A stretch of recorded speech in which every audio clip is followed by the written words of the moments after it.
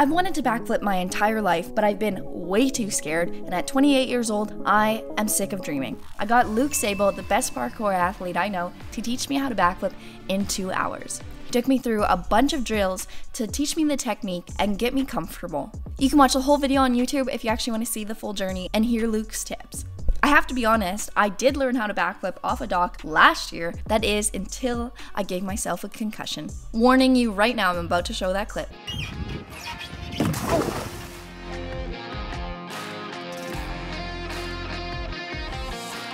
So I had a lot of fear coming into this, but with Luke's help, I was actually able to do it twice by myself off this yoga ball.